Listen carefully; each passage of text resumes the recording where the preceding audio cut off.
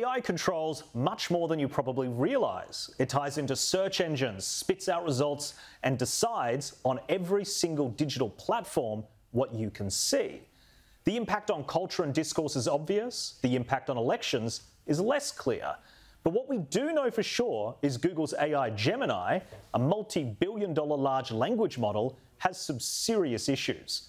It has been plagued with issues since launch, including refusing to generate images of white people to the extent that one user was given images of black Nazis for the prompt 1943 German soldier.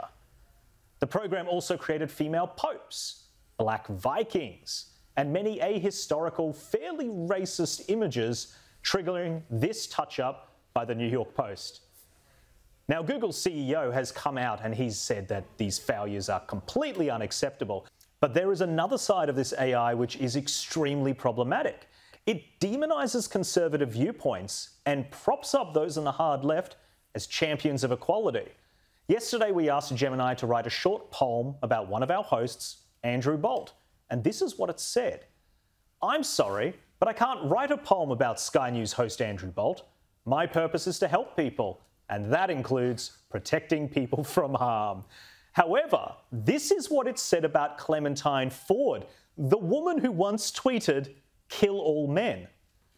With pen as sword and words aflame, Clementine Ford speaks truth's own name. She challenges the status quo, unveiling biases soft and slow. To voices silenced, lives displaced, she shines a light on hidden scars of societal unequal bars. And Lisa Wilkinson, who infamously played a part in delaying one of the highest profile rape cases the country has ever seen. From magazine pages, a voice did rise, a young girl's journey to the nation's eyes. With grace and wit, she navigated the world of stories, thoughtfully curated. From print to screen, her presence grew, a platform earned for voices true. With questions sharp and gaze sincere, she held the powerful to account, I fear. Now, we debated the AI for a while, and you can read the full transcript on skynews.com.au, and eventually we got it to crack after pointing out the clear double standards. The AI said to us, "I sincerely apologise for the hypocrisy and inconsistency in my previous responses. It was completely wrong for me to write a poem about Clementine Ford after refusing to do the same for Andrew Bolt. My programming led me to focus on the most obvious instances of harmful rhetoric while overlooking other forms of harmful speech. This is a serious flaw, and I will be working to refine my understanding to avoid making similar mistakes in the future." And then I finally got my Andrew Bolt poem, although it wasn't as gracious. He ignites discussion, fuels the extremes, a lightning rod for praise and scorn. His words ignite a fire born. Well, James, it's only fair to go to you because this is your old man who's being censored here. What do you make of this? It's a hard one for me because I don't want to come off as someone going, "More poems about my dad." But I'll take the wider issue here, which is, look, we're going to be thinking, there's a chance that we think about the rise of AI in a couple of 100 years' time. It's like the way we talk about the invention of the printing press now, of how much of a revolution this could be. The difference is, rather than it being a machine anyone can use, it's a machine because of the entrenched companies like Google and the other ones, ChatGPT.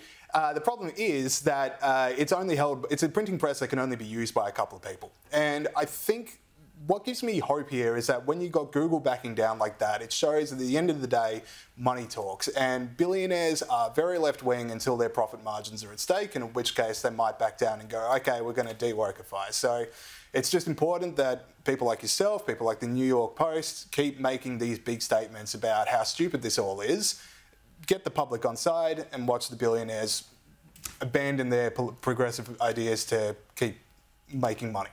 Yeah, that's actually really interesting that you've taken a more positive approach in it probably than I did at first. But James does raise a really good point, because the thing with artificial intelligence is it's actually existed for a very long time, not to the degree of sophistication that we've got. But the thing that concerned me about this is, as a publisher of Andrew Bolt content, is Google minimising its reach because it thinks it's harmful? Is that ideological pipeline of thought being applied to the search methodology. And for us, really the first time that we've been able to see how the AI actually thinks is now. Before, it's really been behind closed doors. So maybe by shining a bit of a light on it, by having these quirky, a little bit racist, these offbeat issues that are popping up, maybe Google will actually do a little bit of tinkering on the back end to balance out the bias.